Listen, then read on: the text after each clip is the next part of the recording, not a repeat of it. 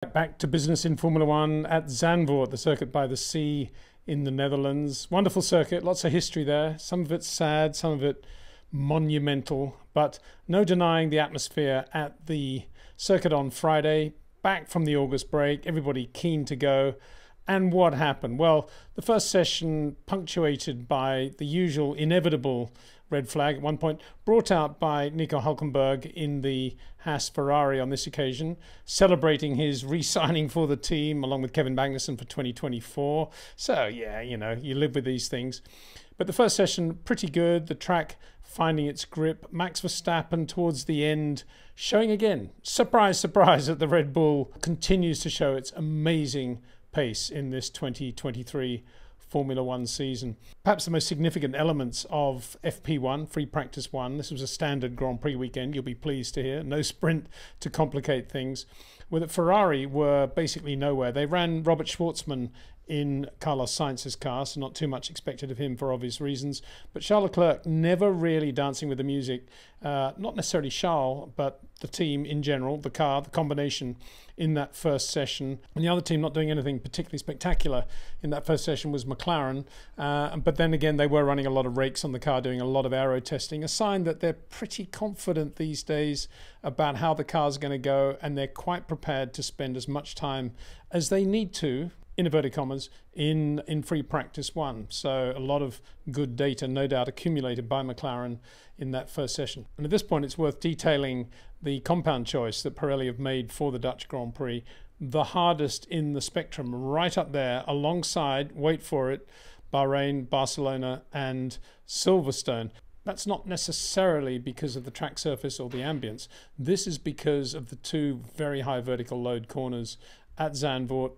The corner behind the pits leading onto the Hanserug is now very heavily banked, and the last corner very heavily banked as well. They've been in place since the circuit was reintroduced to the Grand Prix calendar, but they do put a lot of load through the tyres, unexpected load, vertical load, which can be very, very hard on the tyres. So Pirelli, for obvious reasons, taking no gambles at all with their tyre choice and running that hardest of in the compound range.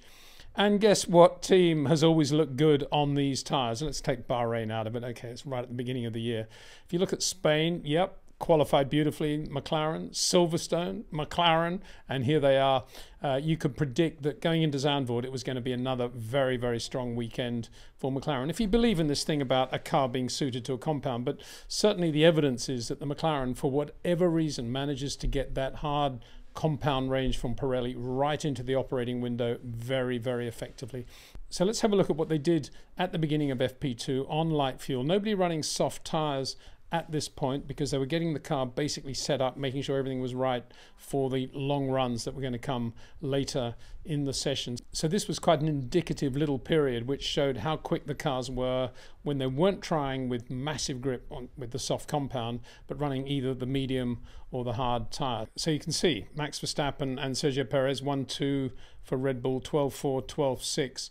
But Lewis Hamilton and George Russell P3, P4 in the Mercedes. So on the back of Lewis Hamilton being P3 in FP1 in the first session behind Max Verstappen and Fernando Alonso, that was a little cameo session on the medium tyre, which gives, I presume, gives Mercedes a reasonable amount of confidence going into the weekend. We'll get onto the long runs in a minute. And then Oscar Piastri continuing that incredible show of pace and confidence that he now has in that car on the hard tyre at 12.9, not far away from George Russell. So you can imagine that Oscar, having been doing a lot of data testing in FP1, very confident now, immediately quick. Look where Lando Norris is, also on the hard tyre, 13.2. And then it all came to an end for Oscar in that tight left-hand, very banked corner behind the pits, the Gerlag corner it used to be called in the old Zandvoort days. He lost it basically, and not the only driver to have done so this weekend, but he lost it in the middle of that corner. You run very, very high there on the banking, and I guess if you've got a lot of confidence, and I guess if you're on the hard tyre, it is possible that you're going to lose the car the way Oscar did. It wasn't a massive lose, but it ended up in the barrier, which brought out the red flag. But compounding it was Daniel Ricciardo, and you can see that Daniel Ricciardo also had been very quick, also on the hard tyre. And of course, there's a bit of history now between Oscar Piastri and Daniel Ricciardo. Daniel's such a good guy. There is no ill feeling there. He's handled the whole leaving McLaren, losing his drive and going to Alpha Tauri with enormous dignity, I think. But for Daniel, as he came into that tight bank left-hander, he was lining up to do the saucer rim around the top and then found Oscar's car right in the middle. This is literally only a second or two after Oscar had hit the wall. Probably not enough time for yellow flags to have come out. And rather than hit Oscar, he then just drove the car into the barrier. A nice thing to do in reality, but I don't know. Would Daniel have been thinking, if I was at McLaren, I probably wouldn't have spun there. None of this would have happened. Here I am. FP2 is now lost for me. Obviously, it was lost for Oscar as well. And Oscar in the car that Daniel would have been in had he not gone to McLaren from Alpine. Anyway, all that there, you just put it under the heading of irony. In terms of Oscar Piastri, under the heading of experience, because that's what young guys with enormous talent, the sort of mistakes they will make. And I think the other point about that Oscar Piastri shunt was then, and I've made this point before, not only about Lando, but about other drivers, we've seen it many times, when your very impressive teammate, who is quick, who's always giving you trouble, does have an issue like this, hits the wall, makes a mistake, all of a sudden it's, I can breathe now. I will be Lando Norris and I will do what I can do in this McLaren. And the session restarted after a while. Everybody went out on soft tyres to put in a quick lap now before they did their long runs. And Lando Norris, quickest, straight away. Unbelievable lap. Beautiful lap to watch. Really, really good. Confident, flowing with the car. Slightly long corners, as we know from Lando, but incredibly smooth and lovely to watch. So, yeah, I think from Lando's point of view, obviously a good car, obviously a good day, and we've got the long runs coming up in a second. But beyond that, I think it will have given him a little bit of confidence to see the Oscar Piastri phenomenon just coming to a grinding halt, albeit just on a Friday, because there's no doubt that Oscar will be back over the weekend. And as I say, look at that time already, 12.9 to Lando's 13.2 on hard tyres. It's really effectively the first time both of them been out doing a quick run, because they've been doing so much data running in FP1. So that's what happened there. Pierre Gasly also looking pretty good in the Alpine. And Alex Albon, who had been very good from the start. Both Williams, Logan Sargent as well, also good in that little cameo session. So when practice restarted after that delay, it was Lando Norris in the McLaren with the soft tyres bolted on. He hadn't really done many quick laps prior to that, who was fastest on the soft tyre. Very impressive run by Lando. And as I said at the start of this vid, no surprise to see the McLarens so in sync with this compound range that provided for Zandvoort. Max Verstappen equaled his time, almost, but not quite. P2, there was a lot of traffic. There was a lot of expletives deleted on Max's radio today as he encountered one slower car after another, particularly going into the last corner. Very annoying from his point of view. Alex Albon, P3 for Williams Mercedes. Really, really good performance. I mean, Williams looking really strong in both light fuel and heavy fuel performance. So we'll get onto the heavy fuel in a minute. Lewis Hamilton continuing to show that the Mercedes does have some pace here, 11.6. Yuki Tsunoda, though, only a tenth slower in the Alpha Tauri. So you could say, yeah, Mercedes looking strong, but you could also say, well, they're only a tenth quicker than Alpha Tauri. What's that all about? Pierre Gasly, yeah, underlining Alpine continuing to be strong. This is the first race, of course, after the big personnel reshuffle there on the management side and the technical side at Alpine. And Sergio Perez, 11.8. Yeah, looking just like Sergio. Very, very good in all the traction sections of Zandvoort, coming out of the slow corners, coming out of turn one, coming out of the chicanes, really good. But Max, you could just tell, has the edge when it comes to leaning on the car, going through the very, very fast section out the back. And on any medium speed to change of direction section, Max just looking superb in the car as ever. But Sergio will have his corners at Zandvoort, and he will be able to get a lot out of the rear tyres, but probably he'll end up using the left front more than Max around in race form. Lance Stroll did no laps at all in FP1. There was some technical drama with the car, but he got out 11.8. Pretty good lap. Look how similar the lap times are. How many have done 11.8? How many 11.9? How many are 12.0? I mean, qualifying tomorrow is going to be a lot about traffic and who's out at the right time, when the reds come out, whether you've timed your lap perfectly. There's going to be a lot of luck or bad luck coming into play tomorrow in qualifying, and of course everybody very aware of that. Valtteri Bottas, who got fined for being late to the press conference yesterday, nonetheless looking pretty good in the major livery change for this one race. Alfa Romeo 11.9. Fernando Alonso, yeah, a little bit under the radar here still, 11.9, but he does have his moments. It's coming up. Charles Leclerc 11.9. So yeah, you know, about as quick as the Aston, they would say, but look where they are relative to the Mercedes. Around Zandvoort, 0.3 of a second is an awful lot of time. Logan Sargent, again looking good. Esteban Ocon in the other Alpine. And George Russell didn't get in a great lap, but feeling pretty confident about how things were going to go. So let's have a look then at what happened when they put fuel in the car. It's not necessarily in the order in which they finished in terms of lap time, but I put in as many representative driver combinations as I think we can take on board at this stage of the weekend. And you can see there's quite a range there of who ran the soft tyre and who ran the hard and the medium for that matter. So the soft tyre looking like pretty much a race tyre.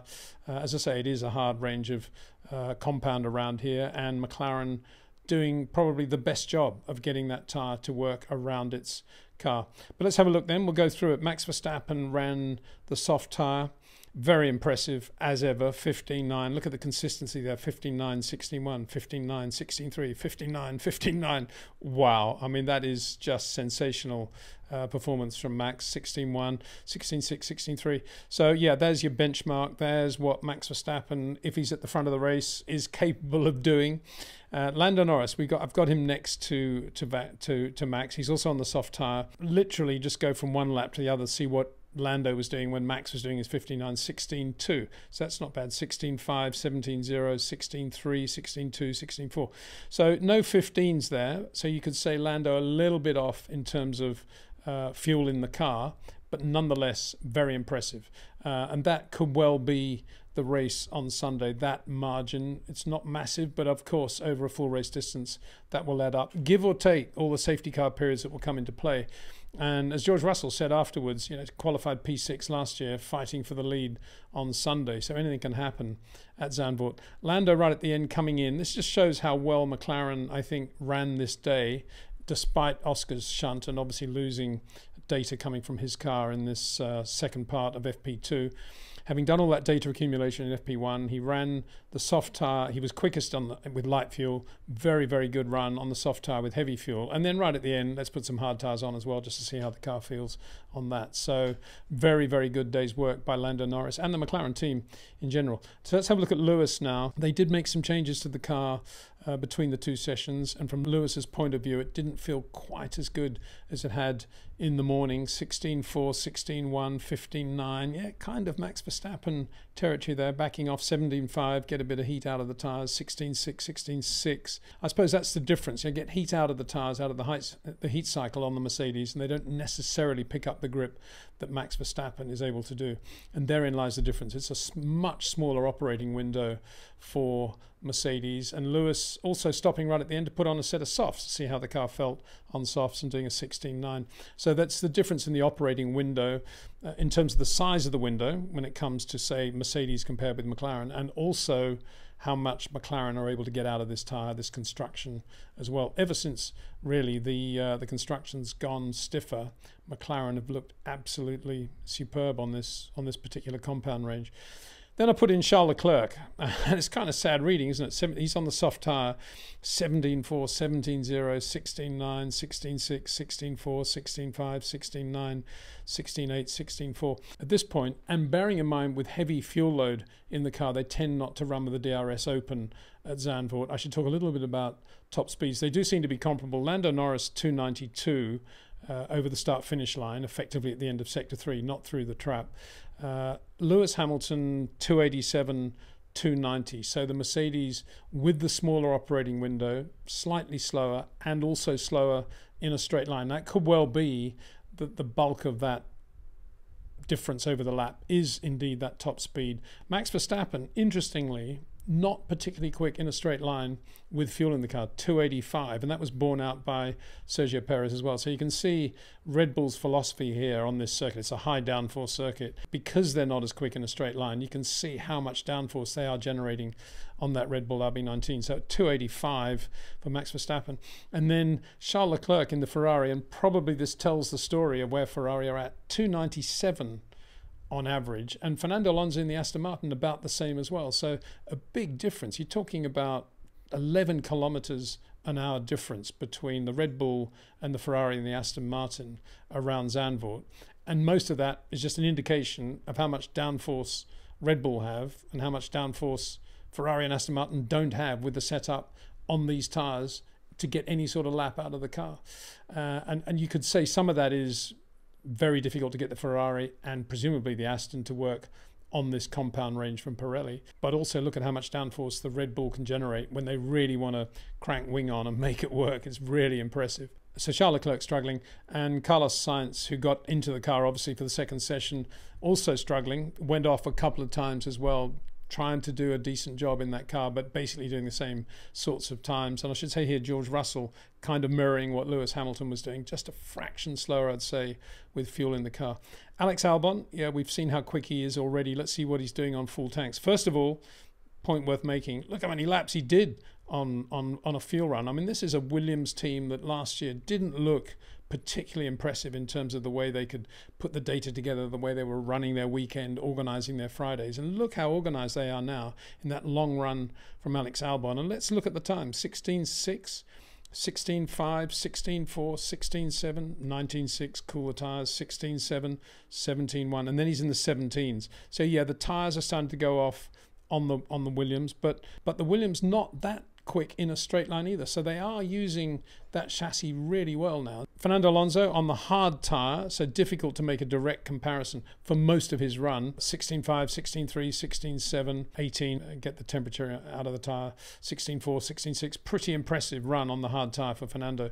And then he puts the soft tyre on and does a 15.6. That's why I said earlier in the video, let's just see what Fernando's got in store for this weekend. You can never rule Fernando out for doing something and already thinking about some sort of alternative strategy going into the race on Sunday. So 15.6.